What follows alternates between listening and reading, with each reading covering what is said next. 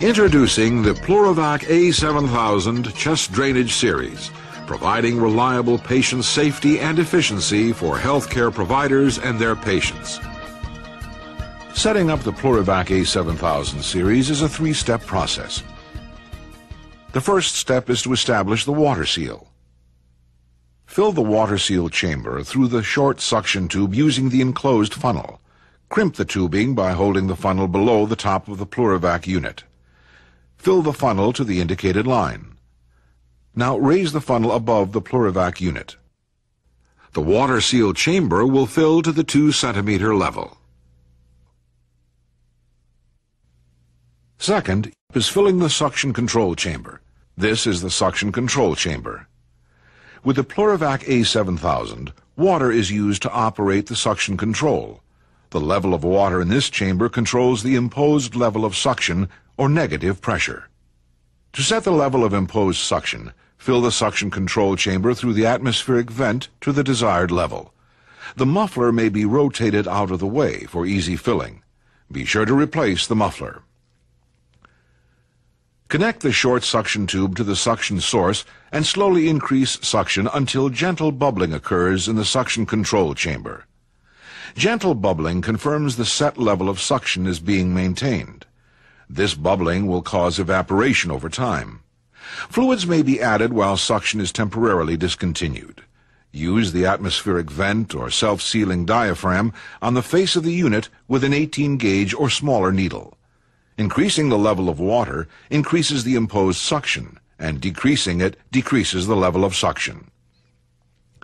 When suction is not being used, keeping the suction tube uncapped and unclamped is recommended. This allows air to exit freely from the patient. Using the patient connector attached to the 6-foot patient tube, connect the tube from the collection chamber to the patient's thoracic catheter. The patient now has the protection of the water seal. The water seal serves 3 purposes. Due to its U-tube design, it acts as a one-way valve, allowing evacuation of air from the patient's chest cavity, but preventing its re-entry under normal conditions. It serves as a measuring device for monitoring patient negativity, which is the negative pressure in the patient's pleural space. The third purpose is to monitor patient air leaks. Patient negativity can be determined by adding the level of imposed suction to the number corresponding with the water level in the water seal. For example, 20 centimeters of water in the suction chamber is added to 5 centimeters of water in the water seal chamber. This equals 25 centimeters of water, or the total amount of negative pressure in the patient's chest cavity. On the back of the unit at the top of the water seal is the positive pressure relief valve. If suction tubing is blocked or occluded in any way, this valve provides a backup for air to exit from the Pleur-evac unit. Any positive pressure that bubbles through the water seal, not drawn off through the suction tubing, will be released through this valve. Patency of the tubing may be observed as the tidling of water in the water seal chamber. On the front of the water seal chamber is a self-sealing diaphragm for adding or withdrawing fluid. Use a 1.5-inch 18-gauge or smaller needle attached to a syringe. Angle the needle downward.